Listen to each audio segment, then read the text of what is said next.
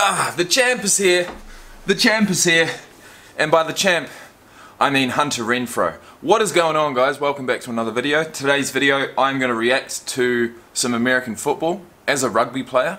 I'm here in Alice Springs, Australia. I was born in New Zealand. I lived there until I was 19. I began university, but it was too much for me at that age. And I had a shitload of debt. So I decided to leave the country. Travelled across the Tasman and landed in Australia and Alice Springs, believe it or not, which is right in the centre. So that's a bit about me. Now we're going to learn a bit about Hunter Renfrow. Now Hunter Renfrow, I'm looking up just for shits and giggles, to be honest. It's not because a lot of other people have recommended him. In the last video I looked up Josh Jacobs because a lot of people had recommended him and because he's a running back. Today we're going to look at a wide receiver. At the same team, the Raiders, who have unfortunately played their final game in Oakland, or maybe that's fortunate. I actually don't know. Some hardcore Raiders fans will have to let me know down below in the comments section, and I'm sure you will. But with all that being said, I want to see Hunter Renfrow because he stood out to me as being very, very unassuming in the combine. That's all I've seen of him. I have heard a couple of people say he's got very, very surprisingly good footwork. And so I'm looking at him and I'm thinking, I bet you've got amazing game speed and game awareness. You know, game speed as far as track speed might be a little bit slower in a 40-yard dash, might be a little bit slower around some cones, but you put him in a game, you get the ball in his hand, and he's going to really, really surprise you. That's what I assume I'm going to see, and that's what I hope I'm going to see. So with that being said, let's get into it. Hunter Renfrow. I want to see his story. I want to see how he got where he is. I want to see, you know, his journey to college, how he got picked up, all that stuff. Hopefully they're going to have a few specials on him. We saw some ESPN specials on Josh Jacobs in the last video. So, I mean, I've never looked him up. Let's do it now. See what's on offer. What? Hunter Renfrow was mistaken for Derek Carr's son by security. You are fucking joking, aren't you? Are they taking the piss? Derek Carr's his age. I would have thought they'd say Hunter Renfrow was older than Derek Carr, but anyways. Alright, that'll be a good watch. Hunter Renfrow, Clemson football highlights. So I went to Clemson. That's pretty good. Okay, shit. Okay, here we go. Now it's getting interesting. 2 years ago, guys, way before the NFL, Hunter Renfrow, from walk-on to hero. What is the true definition of an underdog? How about an undersized walk-on receiver with tremendous dedication, courage, and ... That sounds absolutely amazing. I'm going to watch that first.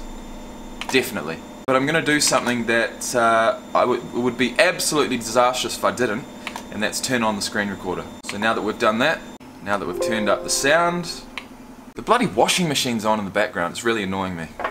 My sister put it on. And it's about to finish right now. No, it's not. Okay, guys, let's get into this. This is the perfect video, man. The perfect video. I assume it came out before his either final season or final 2 seasons. Maybe this is after his first season at Clemson. I better read the description. How about an undersized walk-on receiver with tremendous dedication, courage, and heart, who became a legend in one of the biggest moments in college football history? Hear the story of Clemson hero Hunter Renfrow. Okay.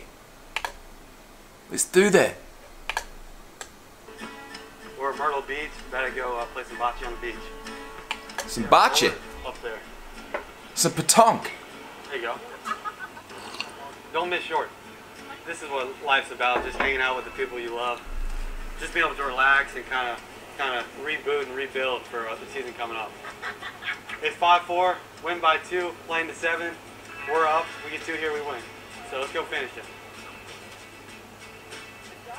Now that I'm in college and I get to come back to a place like Myrtle Beach and the beach and go hang out with family here, it's just a great time and I enjoy it more than anything.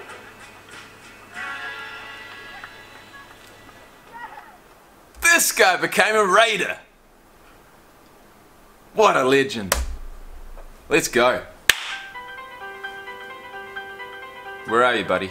There you are. I come from a fairly large family. We got 3 brothers and 2 sisters, so 5 siblings. So I'd always be competing with brothers and sisters growing up, and that's just been a big part of my life. 3 brothers, 2 sisters.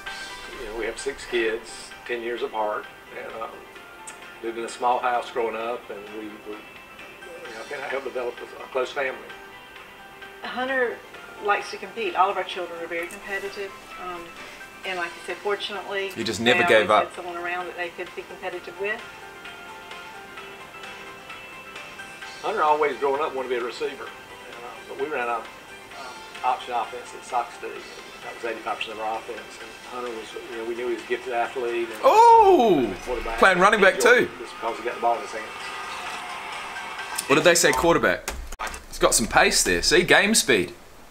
That was 85% of our offense. And Hunter was Game speed, baby. Option offense at Sauk State. That was 85% of our offense. And Hunter was, we knew he was a gifted athlete, and so we put him at quarterback, and he enjoyed it just because he got the ball in his hands. Yeah. I think just growing up, I just love football. I tell people it started in the backyard.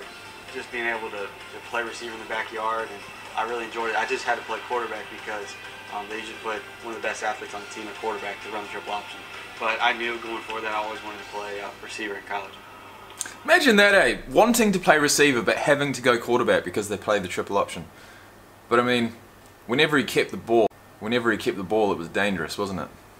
So this is high school. Soccer team. I had 6 or 7 high school coaches that would send me text messages all the time about Hunter Renfrow at Sauk State. And so I really heard a lot of good things about him. Oh man, that gives me shivers. Really? Really? You got 5 or 6 coaches reaching out to you? Of course he's going to get connected with Clemson then. That's awesome.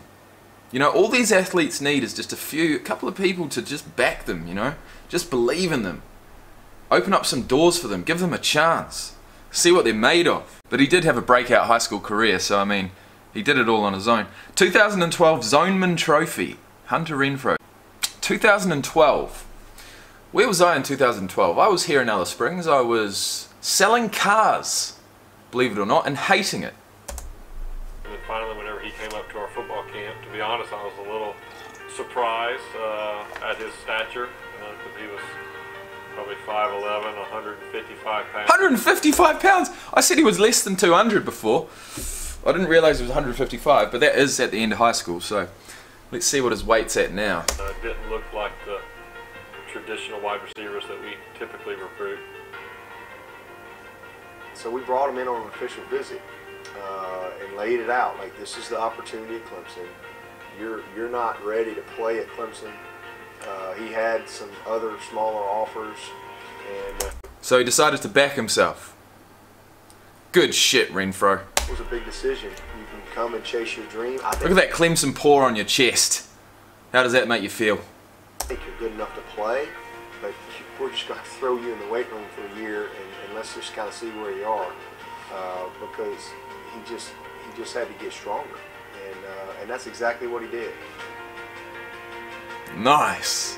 I really just wanted to be able to play with the best, and that's something that brought me to Clemson, is being able to play with the best every week and just know I can play with them. And besides that, just a lot of prayer, and Coach Winnie had a lot to do with it, just his godly leadership, and just being able to kind of plug right in there and learn from some of the best coaches, but also the best men in the nation. Bro, this guy's awesome, okay, 1. Number 2, I cannot wait to see this moment, one of the greatest moments in college football history. I may have actually seen it already.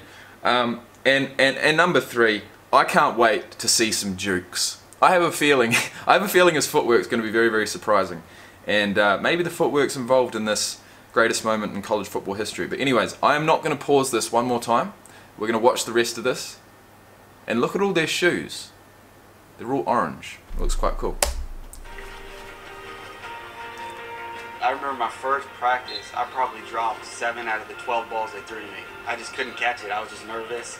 I remember going off the practice field that day thinking, well, maybe this receiver thing is kind of harder than I thought. Maybe I should have gone to Charleston Southern and played quarterback.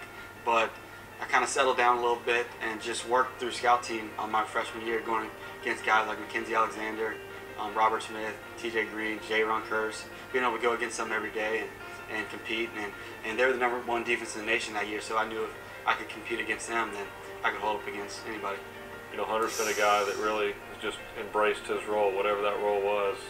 He did it to the very best of his ability. So I think he earned the respect of our team because of what he did on the scout team that first year. At the end of the day, this is a program that the best players going to play. And it doesn't matter if you're a walk-on, fifth-year walk-on, or a true freshman. A fifth-year walk-on. Going to play. Imagine that. And that's what you're seeing with Hunter. And listen, I got one more in my back pocket right here. It's going to Hunter Renfrow.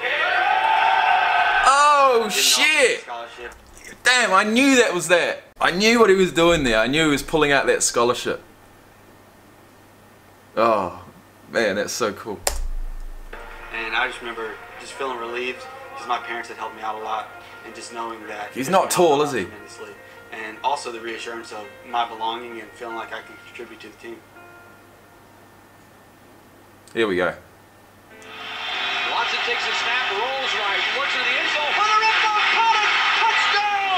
Touchdown! Touchdown! With a second left. Watson hits a second left. And Clemson grabs a 34-31 lead. Who's that? Deshaun Watson. But I remember just lining up and knowing I had Tay outside of me, and he was going to do his job and try to get a corner route. And the guy ended up tackling him, but coming off efficiently, just getting behind Tay and that's it. Hitting me, and then seeing him run down the field like he just hit a three-pointer to win the game. The job that Renfrow did, you know, and how he set the defender with his release. With his Let me see this. I was actually, look, before you discuss that, mate, I'm going to discuss it myself. Now, what do we call that? Do we call that a mesh or a screen when one guy goes behind the other? Touchdown! Touchdown! Touchdown! With a second left, Watson hits Renfrow, and Clemson Let's have a look at this release. 34-31 lead. He actually nearly gets caught up on his But I remember just his other teammates, the back of his leg. lining up and knowing I had Tay outside of me, and he was going to do his job and try to get a corner route. And you've just got to go underneath them, man. And the guy ended up tackling him. Shit, man. Oi. And he was going to do his job and try to get a corner route. And If Renfrow's defender didn't stumble because of Renfrow's great footwork, then he may have covered this a little bit better. But Renfrow got lucky. His defender stumbled. He managed to get outside. But that's some good footwork, man. Watch this. the guy ended up tackling him, but coming off patiently and just getting behind Tay and Deshaun hitting me, and then seeing him run down the field like he just hit a three-pointer to win the game.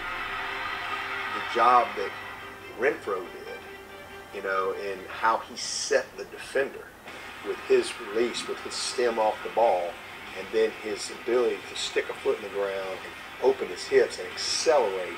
That's what makes him special. Stick a foot in the I ground. don't think there's anybody Love it. on our offense that Deshaun is more comfortable throwing to in that situation than Hunter Renfrow. And I saw him do a great job at the top of his break point.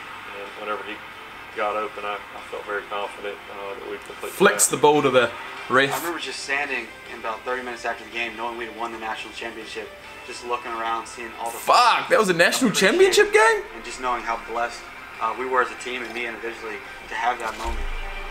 Just a Maybe I have seen this. moment more than anything for me that team, which Hunter was a part of, accomplished something they'd set out and worked so hard for.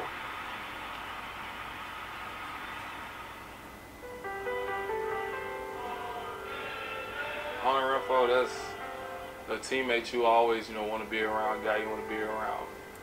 He don't say much. He's just a quiet, humble spirit. Yeah, he's just a guy that got the ball. The whole family knows that. And I think people like to think there's some superstar, and he is. He's a crazy good athlete, but he's just a guy. And he realizes that. He'd be my friend, I tell you.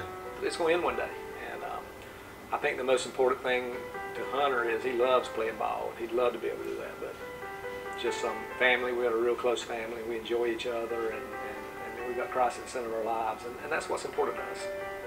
I think he's a guy that's just going to continue to grind over the next 2 seasons, grow physically, and as he does, again, his natural assets and strengths that he has are just going to shine even brighter. I mean, we're already on to next year. I think it's something that I can appreciate 20 years down the road. But for the next 2 years, I got to be locked in on what we have to do to go win another one.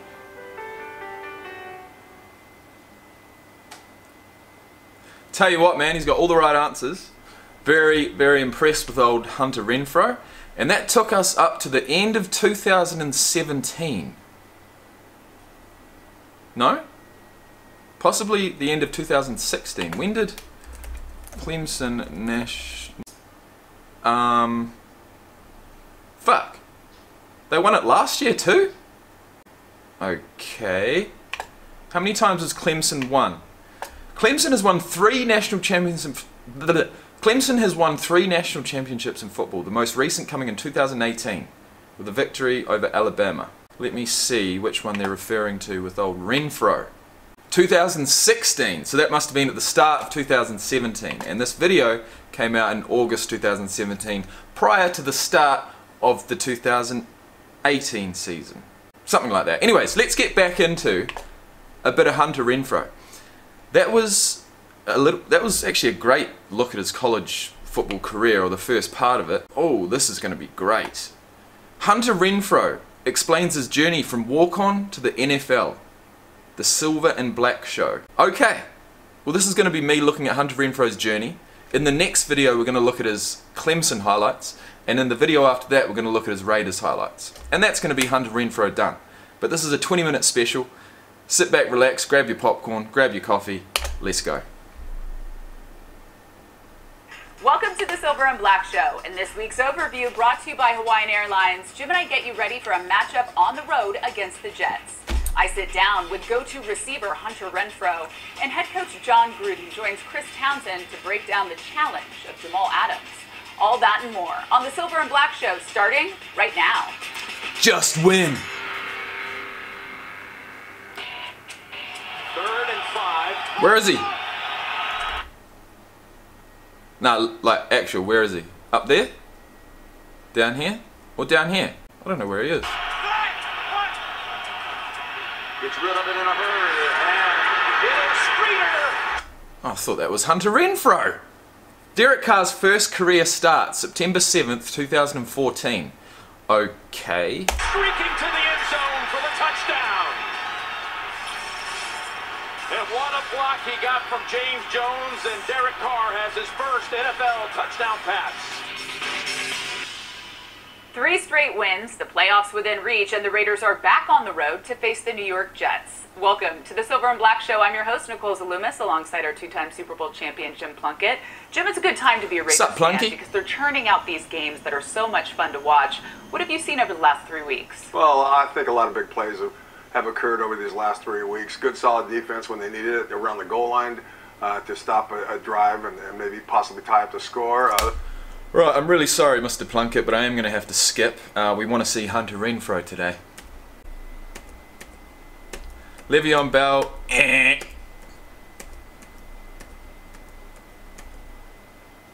Jacobs. We looked at Jacobs. Who's this? John Gruden? Good old John Gruden. We love a bit of Gruden, don't we? When he wants better execution. I want better fucking execution! He gets better execution. Here we go. This is what we want. Size and speed, big and fast. Those are the most coveted attributes in today's NFL. For GM Mike Mayock, he wasn't as concerned with those when he drafted Hunter Renfrow in the 5th round. What are you trying to say? Just come out and say it. He's small and slow, but he's actually not. Hunter's not going to outrun you or outjump you, but he will... Excuse me? He's not going to outrun you? Is that right, mate? Size and speed, big and fast. Those are the most coveted attributes in today's NFL. For GM Mike Mayock, he wasn't as concerned with those when he drafted Hunter Renfrow in the 5th round. Hunter's not going to outrun you or outjump you, but he will outwork you and he will outthink you. And that's the exact player that's a fit for head coach John Gruden. Hunter Renfrow, one of my favorite stories in the NFL, and the Silver and Black were so lucky to have you. I know we talked in the preseason. Let's start at the beginning of your story. 2 national championships. Is he feeling intimidated by this woman? I think I might, actually, if it was me. Clemson, you catch the game winner from Deshaun Watson. You're part of a Was rookie Deshaun class, Watson. but it's putting the league on notice. What is life like for you right now? It's been a whirlwind.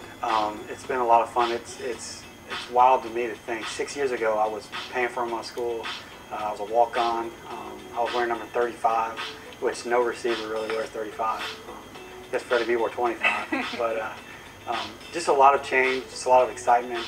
For me, I've been blessed to be a part of a bunch of special people at Clemson, obviously, who helped mold me to who I am. And thankfully, I've been a group of good guys around here that's helped me tremendously. Yeah, it doesn't matter what number you're wearing as long as you're putting up numbers, right? Yeah, that's true. Obviously, Clemson fans love you so much so that they're naming children after you. Is this true? Have you met babies named Hunter? Yeah. So after we won the national championship, it was in January, and so that following August, I guess between that time, a lot of parents had kids, and so I met 6 or 7 babies that had either Renfrow or Hunter. So wow, a lot of cool connections and definitely family atmosphere. That's incredible. Now let's go back to last week, the 27-yard catch, because I know my household, the kids were going nuts. Just take me through that play. The 27-yard catch. Are we going to see one of his highlights from this season?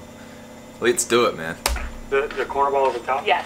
So yeah, the big, the third down, I guess, conversion over the top. Derek did a great job. I'm really not at first progression on that play. I'm kind of third or fourth progression. So Derek did a good job of just being a good football player. And it popped open and hit me over the top. And I really was trying to catch it and score. And I tripped a little bit. So damn. I was just able to catch it. You recorded your first touchdown in Houston in front of Deshaun. That had to be so he's got a touchdown. Moment. Yeah, that was special. Oh, wow. Okay, so Deshaun Watson, the quarterback from Clemson who threw that national championship winning pass, now plays quarterback for the Texans, and he scored a touchdown against them. How fucking cool is that, guys? There's not much better.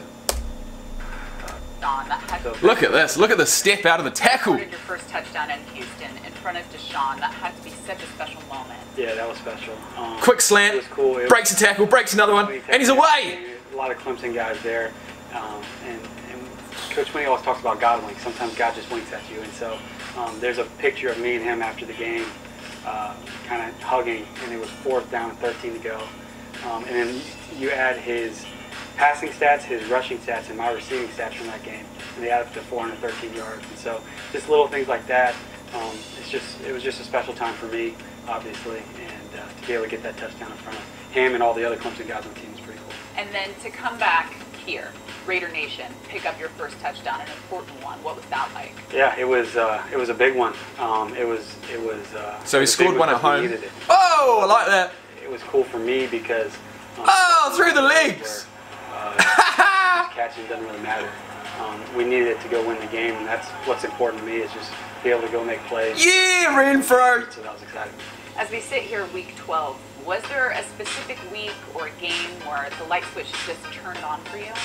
I think the Chicago game. I had maybe 4 or 5 targets I didn't catch, and it was right before the bye week, and I knew I was able to go home that next week, and I remember being on the sideline of that game and being like, nice footwork, bro. Covered. If I'm gonna do bad, I might as well do bad, doing my hardest, playing my best. And so that was kind of the moment. I had so much failure during that game. I felt like that I was like, all right, forget all this. I'm gonna do it my way. I'm gonna do it as hard as I can. I'm not gonna be scared of anything. And when it clicked for me in that game, I felt like Green Bay. I was able to kind of get some things going, even though I didn't have a big, statistically good game. But just be able to learn some things and not play. Oh my God, he did well to keep that. A special relationship that you have with Derek Carr, because we really saw that on Hard Knocks. You guys carpool to the games, right? Yeah, we do. It was funny. It was the second game of the year. What better way to make sure you get into the nucleus of the team, make sure you're appreciated and looked at by the quarterback when you're the 3rd or 4th option? You get a carpool with the quarterback. We're playing Kansas City at home, and we drive by the security guy, and I'm in the front passenger seat, and he's in the front seat, and Derek kind of says hey and waves him through, and he looks in the window and says, "Hey, you got your son with you today." And I look at him and I'm like, do I look that young? Like, am I old or am I young? I'm like 5 years younger than him, and so we have a good time laughing about that. Now let's focus on Coach Gruden and what it's been like having a coach with such a great reputation usher you into the league. Yeah, just his football knowledge. I think where he separates himself is two things really. His football knowledge is second to none. It's unbelievable. Just the amount of film he watches, and two, how much he cares for his players and how much he cares about winning. I mean, nobody gets more excited after a game than he does. And it's not because he's like, oh, look at me. That excitement and that passion would be absolutely infectious. But I wouldn't like to see the bad side of it when you have a big loss. Although it's just part of it, isn't it? The highs and the lows of NFL football. He's so happy for his team and so happy for the guys. You were born in 1995? Yep. So who did you grow up watching? Who were the NFL stars that you modeled your game So on? I'm a big college fan. I love college football. And so I was always in the backyard playing football rather than watching it. But me and my dad did love watching Peyton Manning play in those teams, Indianapolis Colts with Reggie Wayne, Marvin Harrison, and those guys. And so we always liked them. And then growing up for me, getting into middle school, high school, watching Sammy Watkins, DeAndre Hopkins, being able to play against those guys this year has been unbelievable to me. And so that's who I grew up loving and watching. Well, and I'm sure admiring the Manning family, your family has a lot of similarities because it's a football family. Your dad is a coach, you have several siblings. What was your household like in your upbringing? So we have a bunch of good stories. I like to credit my mom for teaching me how to play receiver because she was so erratic and just throwing the ball everywhere. And she was. I was having to dive and catch it. That's adorable. She's the best athlete in the world. Oh, come on. But my dad. Come on, give her some credit. She's out there with you. Yeah, she's a good mom. My dad, we did triple option offense, and that's kind of his background. And so he'd have us out and he never forced football on us. It was always just having fun. And if I grew up, I never want to play football, he had no problem with it. But he would have us out there blocking the trees in the front yard and running the offense and just having fun with it. So I think just watching him and my love for him and just his love for the game kind of married up really well. What can Raider Nation expect from Hunter Renfrow? That's a good question. Hopefully... Give it to him, bruh. Someone who just goes and tries to earn it every day. Hopefully I don't... We always have a saying at Clemson, don't let last year's home runs count this year, or last game's touchdowns count this year. And so just kind of start over and go earn it every day. That's something that I appreciate when people just go earn it. They're not given anything, they have to go earn it every single day. And so that's something I kind of just want to carry. Oh, man. Carr throwing back this way. How wide open can you be? That was sick. That was fantastic.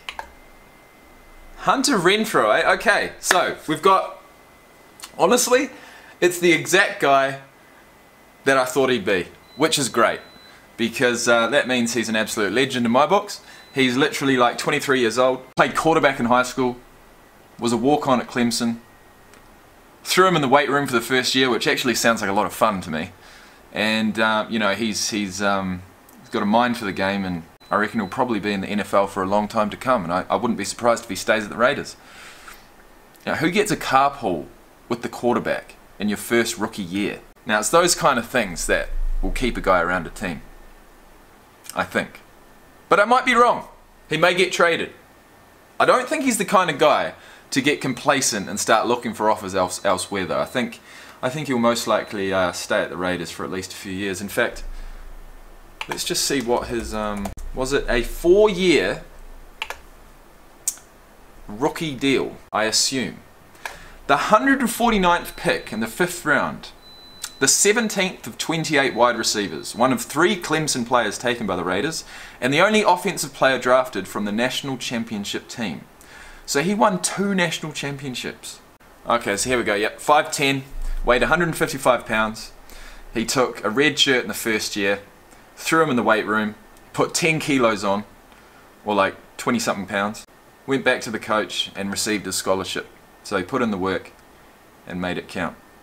Well, he's got a 35-inch vertical jump. That's nothing to be ashamed of, I've got to say. But Hunter Renfrow, that was today's video. If you see this, man, imagine if Hunter Renfrow actually saw this. He's the kind of guy I would absolutely love to meet up with, you know, in the off season and throw down. You know, throw some passes, throw some balls, practice some routes, you know, run through some cones, possibly some punts, some punt returns, all sorts of shit, man. All sorts of shit. I'd absolutely love it. So Hunter Renfrow, or anyone that does know Hunter Renfrow, hit me up on Instagram. Let's organise something. Alright, so that is enough of Hunter Renfrow's story for today. In the next 2 videos, we're going to look at his highlights. Let's see some footwork, baby. That's all I can say. Have a great day, everyone. It is Saturday, the 21st of December. Christmas is in 4 days, so I want to say, whenever you do see this video, Merry Christmas and have a Happy New Year. Peace out, everybody.